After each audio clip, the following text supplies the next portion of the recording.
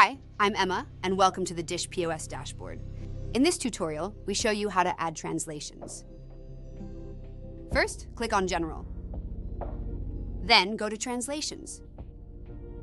You are now in the overview of your translation. Select a translation group through the corresponding drop-down menu.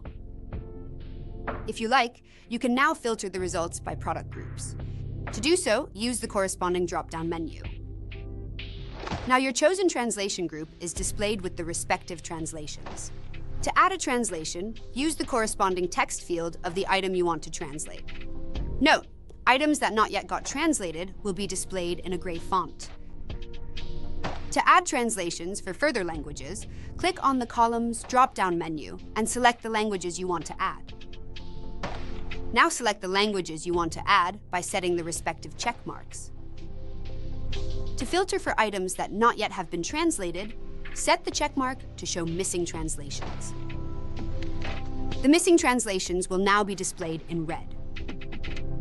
To go back to the regular view of the translations, simply deselect the check mark for showing missing translations. You can not only add translations for product-related terms, you also are able to add translations for your sales channels. Do so by opening the Translation Group's drop-down menu. Since those are usually not only single words, they will be edited in an extra window. To do so, select the corresponding translation field. A new window will appear.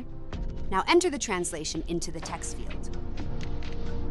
Once you entered your translation, click on Save to apply the changes.